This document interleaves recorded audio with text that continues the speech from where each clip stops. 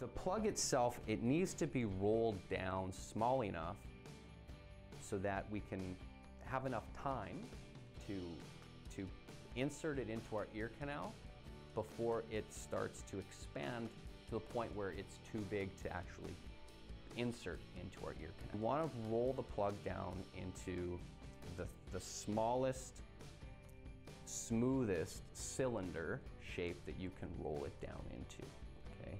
In order to properly insert it into the ear canal, I actually need to reach around with the opposite hand of the ear that I'm inserting the plug into.